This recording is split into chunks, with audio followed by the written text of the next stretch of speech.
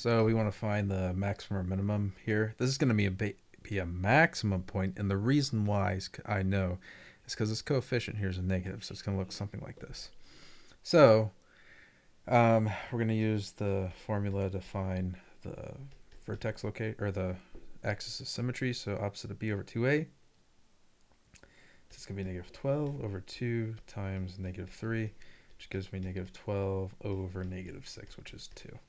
All right, so I plug this back in, so negative 3 times 2 squared plus 12 times 2 plus 4. So I get negative 12 plus 24 plus 4. So I get 12 fourths. So 12 plus 4, so I get 16. So it's going to be at 2 comma 16. So this is my maximum.